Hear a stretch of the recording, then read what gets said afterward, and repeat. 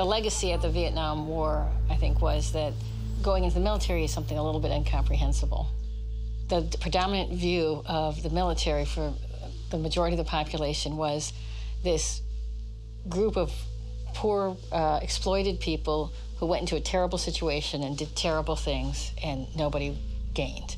Now, we still needed a military, but what became the most comfortable way to address the fact that we needed the military was to just let it happen somewhere in some corner and not address it among polite company.